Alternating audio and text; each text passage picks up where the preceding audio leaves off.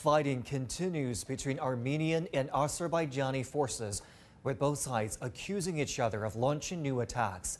They're reporting the use of heavy artillery, rockets, and drones in the breakaway region of Nagorno-Karabakh and territories outside the conflict zone.